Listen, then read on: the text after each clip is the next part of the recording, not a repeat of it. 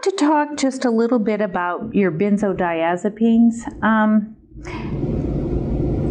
What we're talking about in these, number one, these really are contraindicated for use for long-term in the elderly for sure.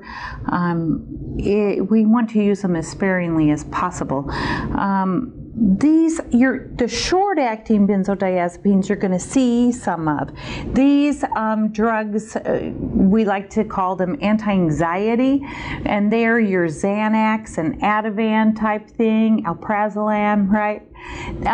These drugs are very short, they have a short half-life. You're going to see those more than you would see a long-acting benzodiazepine, such as your Valium. Valium has a long half-life, and while that might seem like a good idea, why wouldn't you want something that lasts longer? Well, because of the accumulation.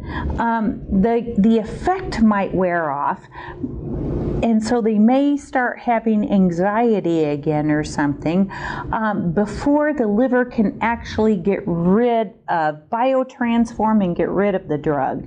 So then they take another medication dose, and pretty soon they have that accumulation, and which can be pretty dangerous in the elderly, which is why when the question comes up of why are long-acting benzodiazepines not recommended for long-term care use, the reason is their long half-life.